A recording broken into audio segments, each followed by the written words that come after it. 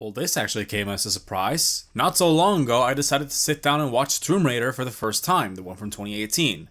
And I also heard when it came out that it wasn't a big hit, but it wasn't exactly a financial bomb. However, the studio have decided they're gonna make a sequel, and it is happening, but with a new director. Let's get into it.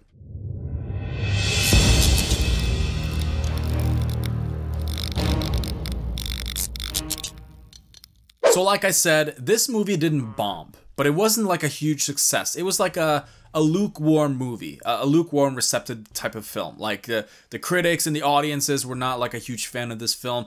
I personally recently saw this film now, out of all times. I mean, you know, I could have watched it last year, but I didn't. And I ended up watching it now.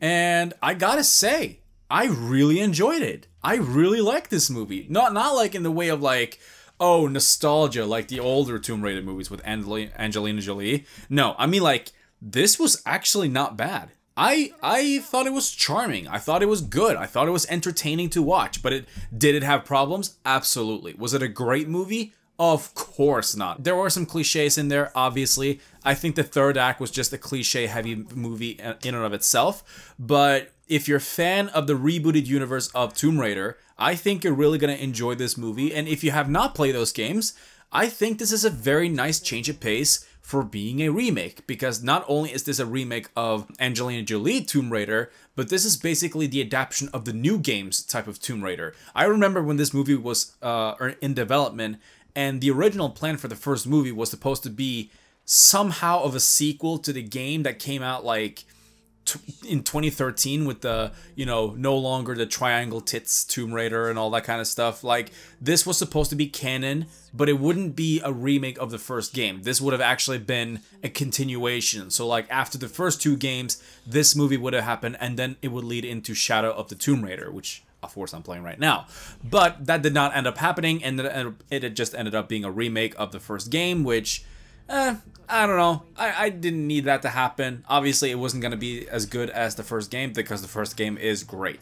But enough about that. I did not expect a sequel to happen. Like, after I saw the movie, I was like, oh, they're building up for a sequel. Like, they're building up for more adventures with Tomb Raider. And the way they did it, not a huge fan of it, but they did it. And I was like, okay, well, they're never going to get that sequel because video game adaptations usually don't do that well.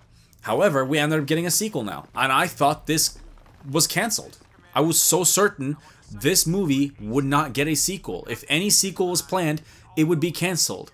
Luckily for any fans out there, if there are any, the sequel is coming in 2021. So mark your calendars for March 19th, 2021. The movie is happening. But it's happening with a different director, because I think the first director wasn't a huge fan of how the outcome of the movie was, even though I personally enjoyed it again.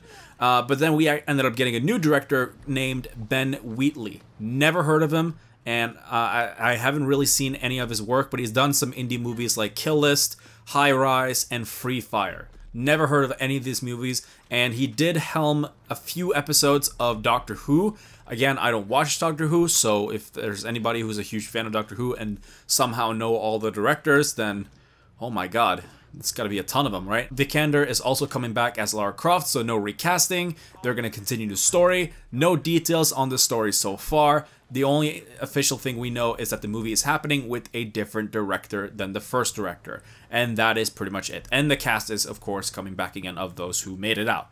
So yeah, there you go. For anybody who is excited, yay! For me, I wouldn't say I'm excited, but you know, I'll be there. I'll be there watching it because I actually enjoy the first one.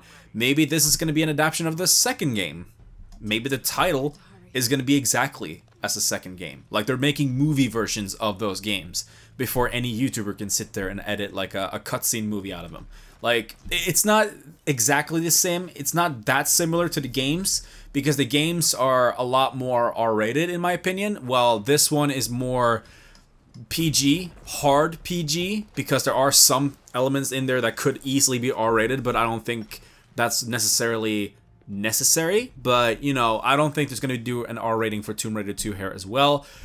Now, one thing I was going to say was that video game adaptations don't usually do that well, either critically, financially, or both.